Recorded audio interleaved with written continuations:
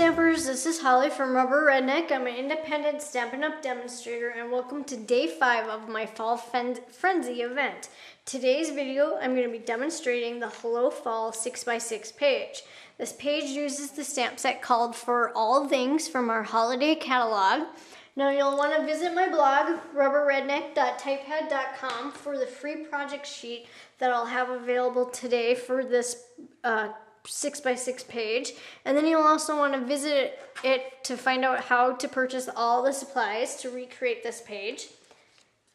To create this page, you want to cut one piece of baked brown sugar cardstock at 6 inches by 6 inches. Cut one piece of very vanilla cardstock at 3 1/4 by 4 1/4. Once you have that cut, you're going to glue this to the center of your baked brown sugar cardstock. And just place that right in the center of the cardstock. Then you want to cut one piece of early espresso cardstock at 1/2 inch by 5 1/2. Punch one side with the spiral border punch. Then you're going to glue this to your page. So just put a little bit of glue onto the cardstock. And then you want to glue this so it's on the right side of the page, and you want to overlap your photo mat, and it's going to be in the center of that baked brown sugar cardstock.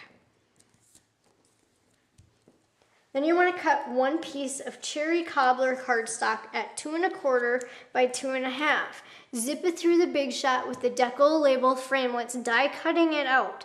Once you have it die cut out, you're going to cut off the other end that looks like this so it's even with the oval part, and then when you turn it, it looks like the bottom of an apple. You want to attach this to your page using a stamping dimensional, and you're going to place this on the right side, overlapping your very vanilla cardstock and your baked brown sugar cardstock and early espresso cardstock.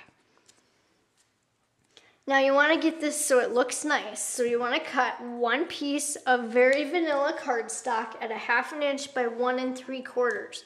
You're going to take the stamp from For All Things, ink it in Old Olive, and stamp onto your very vanilla cardstock. Once you have it stamped on, you're going to notch out the bottom where the fall is.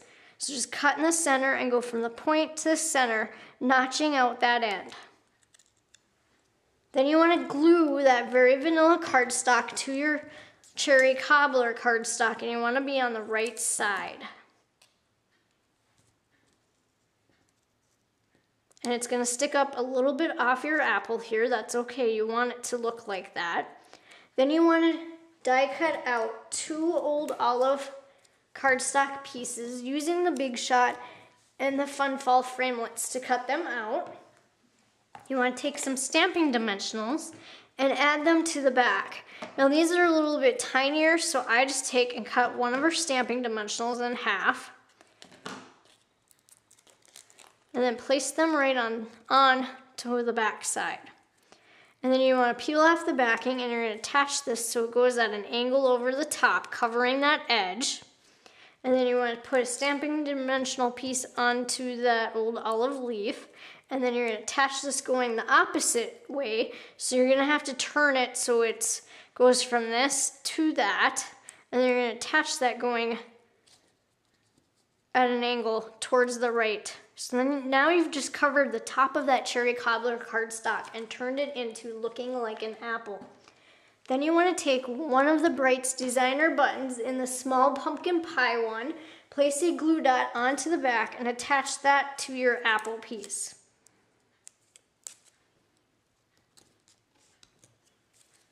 Create a bow out of the thick baked brown sugar baker's twine. Attach that to the center of your designer button, the Bright's pumpkin pie one. Place a glue dot there and just attach that right on to that glue dot. And then to finish off the page, I took a Neutrals designer candy dot and I took the early espresso and placed it over here on the left side of my very vanilla cardstock, balancing out my page. And then that completes the tutorial for the Hello Fall 6x6 scrapbook page.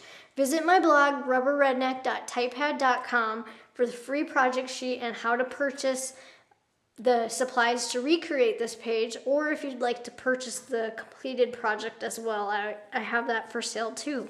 Thank you for watching.